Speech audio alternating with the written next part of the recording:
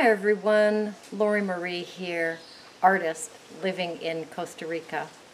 I usually introduce myself as a mixed media artist, and I don't even know what kind of an artist I am right now. I am happy in Costa Rica. We've been here for almost 2 months now, maybe month and 3/4, something like that. And I have left my altered books behind. There's a lot of moisture here, so I don't think the Mod Podge. I think I'd have doorstops instead of altered books, which of course is not quite the idea.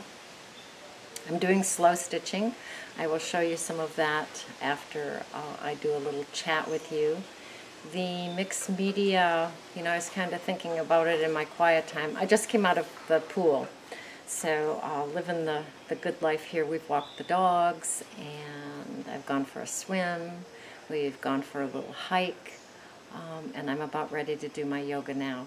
So I was thinking about the different kind of arts that I've been able to play with in the years gone by, and what I'm doing now. And the mixed media was like running and high energy and enthusiastic and creative and playful and all those things. And I don't have a lot of those supplies with me here. Right now in Costa Rica, I have a lot of things. Well, I purged a lot of things. A lot of you walked that walk with me while I was purging.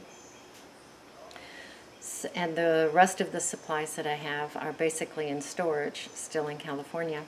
So what I have been doing, because I don't have my sewing machine or anything, so I've been doing slow stitching. And that's more like doing yoga.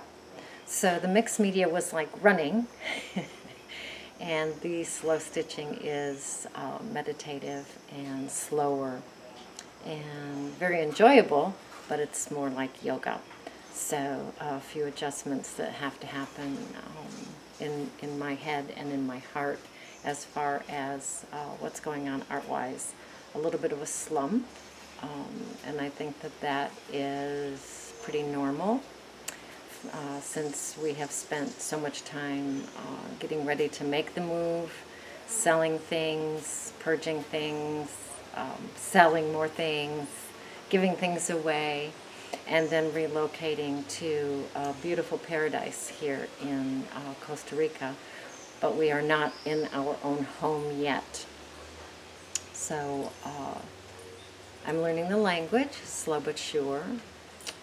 I drove for the first time today, so that was victorious.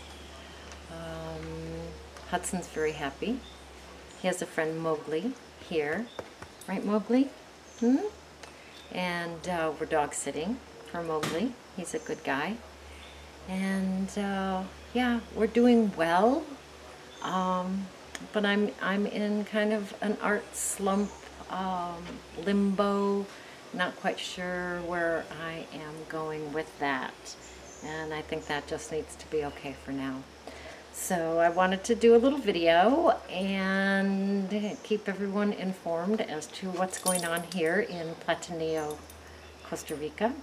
And I will show you some of the slow stitching that I have been playing with. And there will be more slow stitching in our future.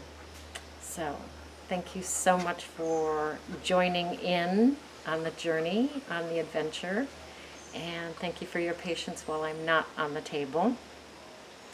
And I know a lot of you have been doing slow stitching, and I know there's a lot of slow stitching artists on YouTube, and I will show you what I've been doing. All right, thanks again for coming along, and sort of see you on the table. Okay, my supplies for this project: my fabric scissors. This is number 8 cotton pearl thread. My pins in my pin cushion. Some of you made a pin cushion along with me when I made this a couple years ago. And a needle. I have a sharp needle with a large eye. So that is what I'm using to play with. And then scraps.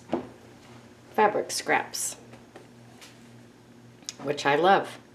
And the base of my project is a vintage dress, cotton vintage dress, child's dress. It's beautiful. And I started at the bottom. I did not have the pearl thread at the time, so I used what I had. And I started with different stitches on the bottom. Then I had my pearl thread, and I went with some circles, half circles. This is a heart, half circle, kind of a swirl, and circles. And then I took a smaller scrap, and this is a straight stitch here, here, here, here, and here. And then I discovered how much fun I have with circles. So these are cut circles on top of the fabric. You can see the circles, the patterns of the circles, so much fun. Those are definitely my favorites. And then up here, I'll say on the yoke of the dress, I cut out circles and did spirals. Actually, they're spirals. Those are the most fun for me. Now I'm on the sleeves, and I'm doing a straight stitch like this, and I'm working on this one right here. So I can show you a little bit on how I do my straight stitch. I'm standing, which is different because usually I have this in my lap. And each row has its own challenge, which I think is really fun. I'll take this pin out for now. And you will find your own stride, so to speak, for how big you like your stitches. And then you just basically use the line before. That's for me, that's a really fun part of this, is to try to make each line straight using the line before as a gauge. And it'll go wonky. And then the next line you'll try to make it a little bit straighter. And continue on. So if you're interested on how I make the spirals, because I know there's a lot of artists out there that are doing slow stitching right now, but if you are interested in how I make the spirals, let me know, and I can wiggle my way through a spiral for you. See, that's a little crooked.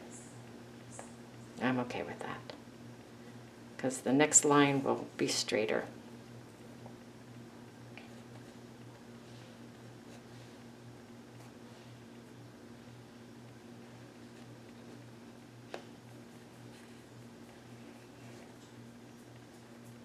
And that's the challenge for me, is to see how straight I can make these. This is a lovely way to settle in and do a little something something. So there's the sleeve. Not quite sure what I'm going to do across here yet, whether I'll put more circles up in here. I love the collar of the dress, so not quite sure what I'm going to do. So there you have it. That's what Lori Marie's been doing in Costa Rica. Thank you so much for coming along. I really appreciate your support while I'm taking a little sabbatical and doing slow stitching. I hope you're doing some slow stitching too. Go create, go play, go have fun.